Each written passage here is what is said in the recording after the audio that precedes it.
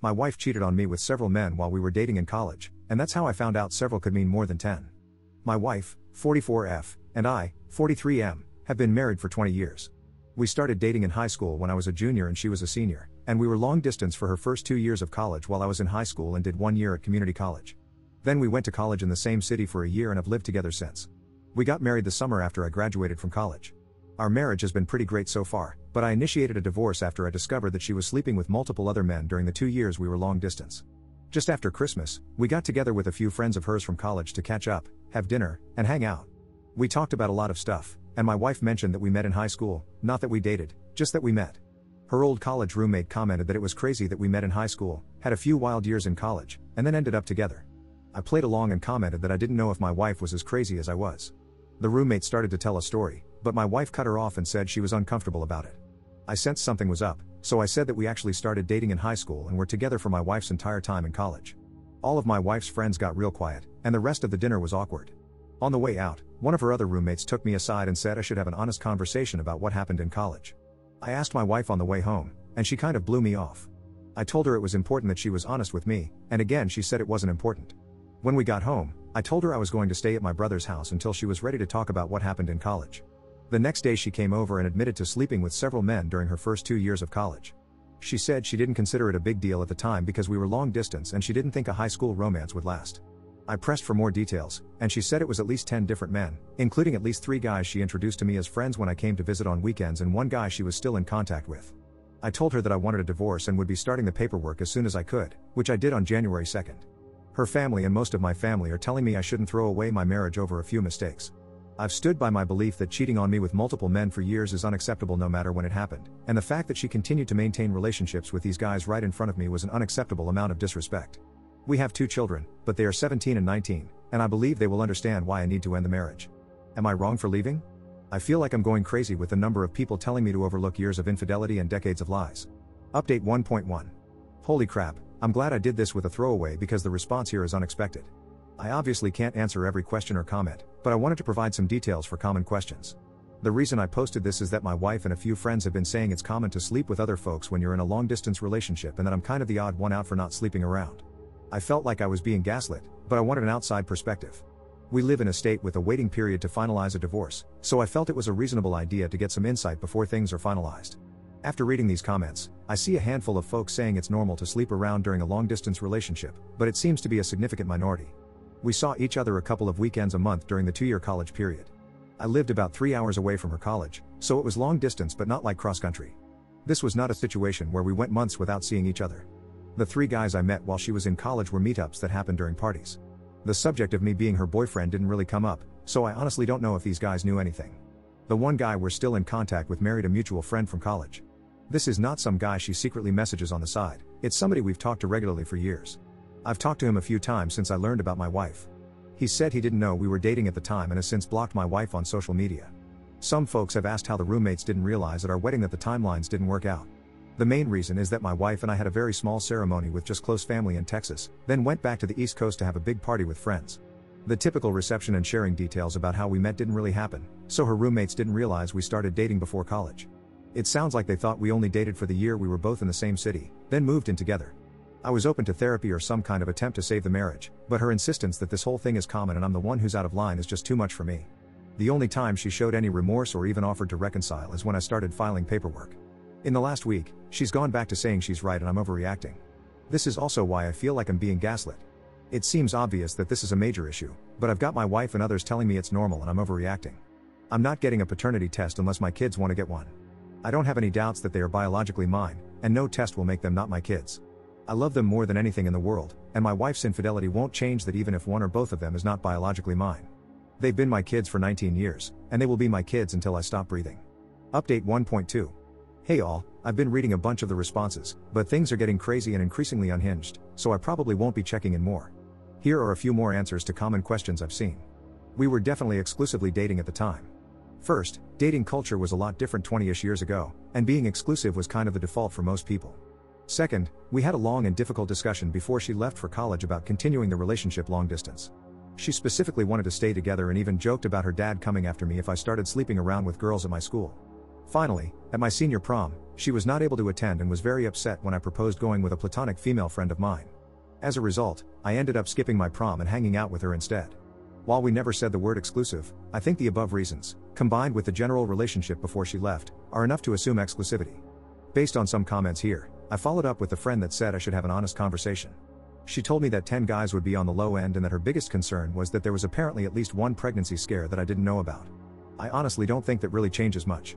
It's less about the number for me and more about the fact that she seems incapable of recognizing why this was wrong or why I feel betrayed. Thank you all for the helpful responses, even those that disagree with me. I will still be open to therapy if she's willing, but I honestly feel like it would be more about us being successful co-parents and finding closure than saving our marriage. Update 2. I wanted to provide some updates here as my original post got a lot of traction. First, let's talk about the things I learned about the situation in college. After talking to my wife in therapy sessions and texting with 2 of her roommates, it's clear that her roommates knew something was up in college. They said they thought the situation was weird and likely involved cheating. My wife had told them that we both had some wild times in college and worked it out before we got married, so they never really brought it up. The roommate who pulled me aside recently was uncomfortable with the fact that my wife clearly didn't talk it through with me and wanted me to know.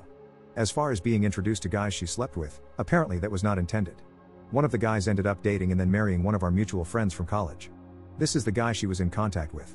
In the other situations, she initially blamed me in the counseling session, but has now agreed it was bad. When I went to visit her, she planned to hang out in the room or just hang out together alone, but I wanted to go to a few parties because in high school and community college, I didn't really have parties to go to. She didn't expect me to meet the guys, but they were at the parties and she felt she didn't really have a choice. I still think this is kind of crappy, but it's not as bad as her intentionally parading me in front of the guys. Most of our discussion in therapy has been talking about why I think it's a big deal and she doesn't. She initially said that none of these guys were in relationships with her and it was mostly one-night stands or friends with benefits. Since she didn't view them as romantic relationships, she didn't see the big deal, her words, not mine. My opinion is that we never said that was okay, and she actively prevented me from doing the same. After digging into this across 2 sessions and my wife talking to some friends, she now agrees that it was a breach of our trust and relationship. This shared understanding has helped us talk about this situation more honestly and helped us get from arguing to talking, which is why I'm optimistic about co-parenting. Now, here's why I'm 100% set on divorce. 2 things came up that make me want to leave the marriage. First, about 10 years ago we went through a really rough patch and had an inactive bedroom for about 2 years. She had expressed that our bedroom life was becoming boring, so I tried to spice things up a bit. Apparently, she had been hung up on some bedroom experiences that happened in college, that she is not comfortable talking about, and wanted me to try them, but when I did, it made her feel awkward and guilty that it made her think of other men while she was with me. The fact that she's saying these experiences were meaningless, but they're still impacting our marriage tells me they meant more than she wants to say. Second, she admitted that she has been flirting with coworkers on business trips since the pandemic ended. She says she has never slept with anybody, but it got as far as going on a date with one of her male coworkers. That was the absolute deal breaker for me. We have told our children that we're getting a divorce. We told them it was due to some bad decisions that we made in college that we're having trouble moving past. My 19-year-old, who is in college, asked me if I cheated on my wife while she was away at college. My wife got a little shaken up, but admitted to the kids that she's the one who cheated.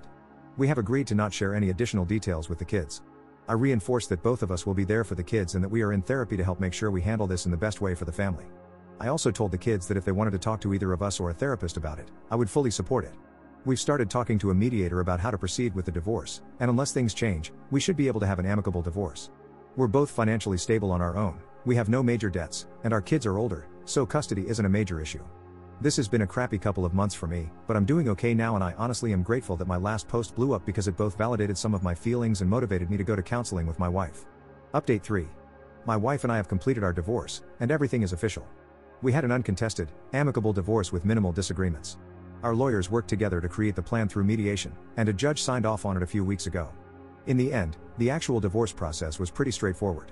The only complication was that our 17-year-old was adamant about my having custody because their relationship with my ex-wife has really fallen apart as a result of this. Initially, my wife dug in her heels and was ready to give up on the uncontested divorce, but my son pretty much told her she could choose between letting him have a break for a few months to process and rebuild, or force him to live with her until he turns 18 and risk never seeing him again. I felt this was a bit harsh, but my wife backed down, and we moved forward with my having primary physical custody until my son's birthday later this year. For my part, I have encouraged my son to be open to fixing things, as the actions my ex took before he was born didn't change the 17 years she cared for and loved him. Fortunately, as the divorce moved forward, he has been spending more time with my ex, and I'm optimistic they will work through this. In the end, we pretty much split our retirement and investments 50-50. For our house, my wife really liked the house and I didn't, so she kept the house and most of the furnishings and took out a mortgage to pay me back half of the equity and half of the estimated replacement value of the furniture. Pretty much all of our other stuff was either easy to split, my car and her car, my music gear and her hobbies, clothing, personal effects, etc., or we just agreed to sell it and split the resulting profit. Things were a bit easier for us because we had already documented most of our valuable items and electronics for an insurance rider we added to our home insurance a few years ago. Things have been going well for me personally. Both of the kids spend most of their time at my place, and we are still very close, which was my biggest fear in the divorce.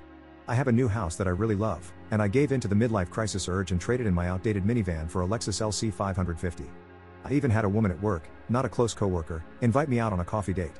While I was upfront with her that I'm not ready to date just yet, she said she would be happy to take a rain check and would be happy to go out with me when I'm ready.